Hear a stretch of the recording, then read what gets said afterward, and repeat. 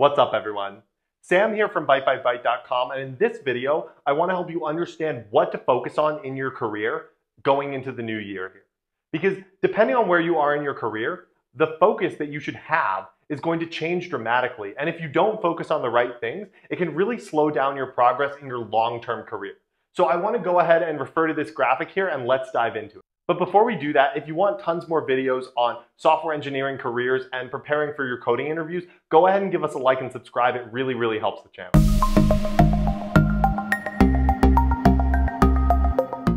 So how do we figure out what to focus on as a software engineer?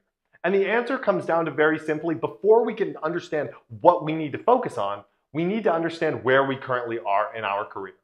And I want you to think about Maslow's hierarchy of needs for a second. So if you're not familiar with Maslow's hierarchy of needs, it's a pyramid that looks something like this. And the way that it works is that at the very bottom level of the pyramid are the basic human needs that we need for survival. It's things like food, water, shelter. If we don't have those things, we cannot survive as a human. Then once we have those needs met, we can worry about other things. We can worry about moving higher up in that hierarchy. But until we have those needs met, we're not worried about things like having fun or being entertained and not being bored. Because if we don't have food, it doesn't matter how boring it is to look for food, we better be looking for food, right? And so in our career, we can think about things in the same way, where we have basic needs that need to be met before we can move up in the hierarchy, right? So what is that most basic need in our career? And the most basic need is that we need a job. Right? So this is the base level of our pyramid. And this, I'm going to call this the software engineering hierarchy of needs, similar to Maslow's hierarchy, where each layer, if we don't have that, we need to figure out that layer before we can move up to the next one. So if we need a job, this is assuming that we do not have a job right now, then this is the number one thing we should be focusing on, and this should be taking up 100% of our time.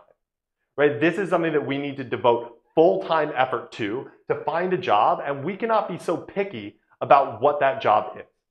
Now, granted, I understand there are going to be edge cases here. Maybe you have lots of savings and you decide, I want to take a break from work. We're not talking about you. We're talking about people who need a job, right? If you need a job, you cannot be picky about what that job is.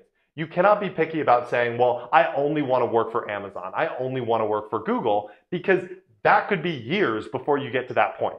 Plain and simple. No matter how much you prepare, right? You go into that interview, you fail the interview, now you have to wait a year before you can get a job. And most of us can't wait multiple years to get a job, right? So we want to be spending 100% of our time doing this.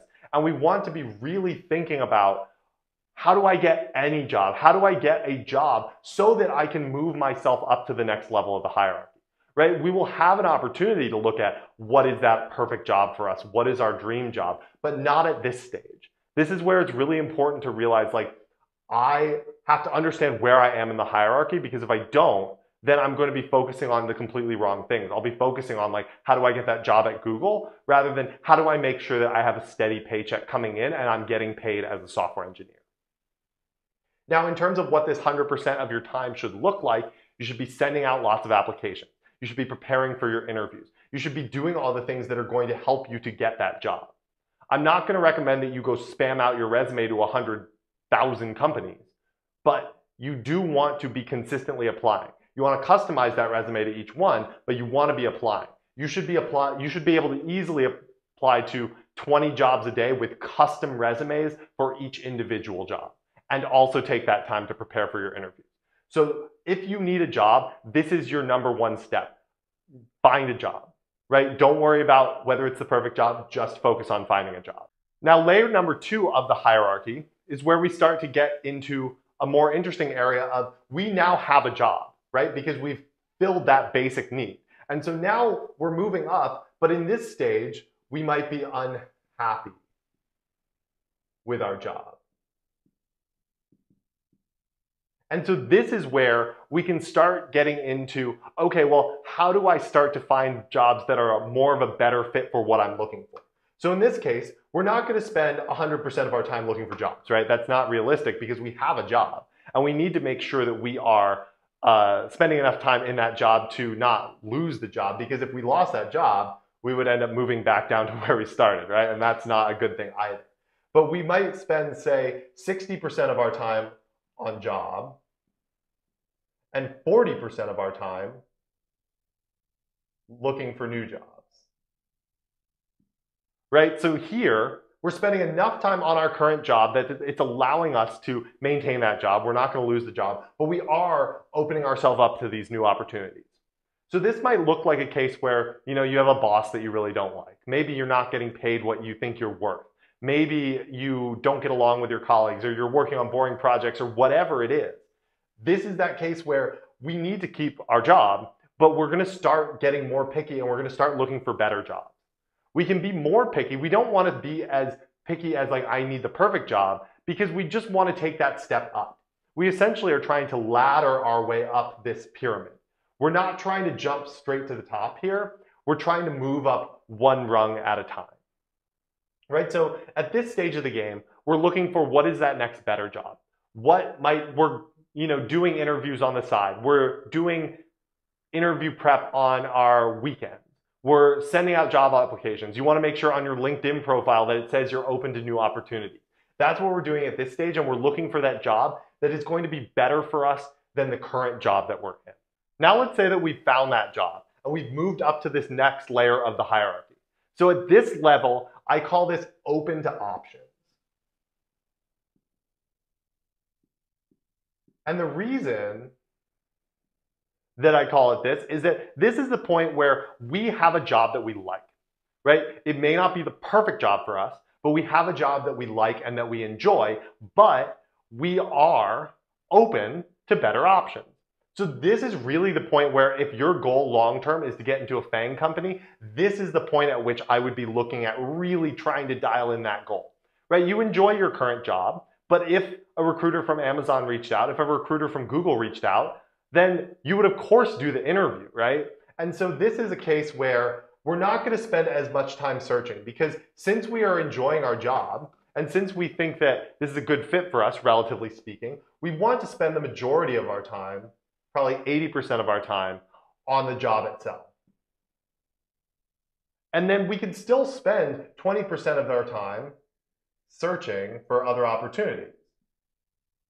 Right? We can spend 20% of our time putting ourselves out there, making sure that we're keeping our interview prep skills sharp, right? Making sure that we are updating our LinkedIn profile, that we're updating our resume, because this is one of those cases where this may change. It's possible that we could be enjoying our job for a while, but then maybe our boss changes and we move down because we don't like our new boss. We always want to be kind of casually prepared for if we did want to make that jump to a new company, we'd be able to do that. And if an opportunity arose to move up to this top layer, we would be able to take advantage of that opportunity as well. And now finally, when we get to the very top layer of our pyramid, I'll call this 100% happy.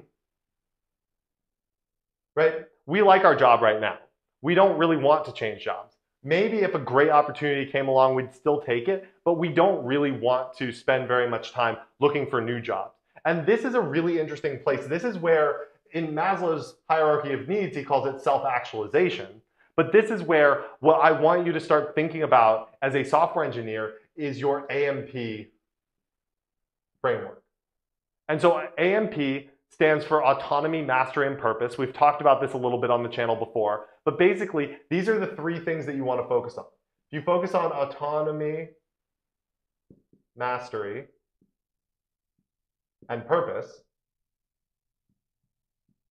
these are the things that are going to help you long-term be fulfilled as a software engineer. Understanding, which of these do I value? You may not value all of these equally. With autonomy, you may really value being able to work from home, or you may like working in an office space. With mastery, you may be really excited about learning new things, or you may just really want to stick with what you're already good at. Purpose, some people love working at companies that are doing social good. Some people like working at companies that are working on a product that they're really excited about, and other people don't care. But understanding what these are and understanding how you can move your job closer to your AMP framework is really, once you're at this top level, we're not looking for big changes. We're not looking for, to go out and totally reinvent the wheel. We're just looking for what is this thing that is going to make us truly fulfilled in the long term.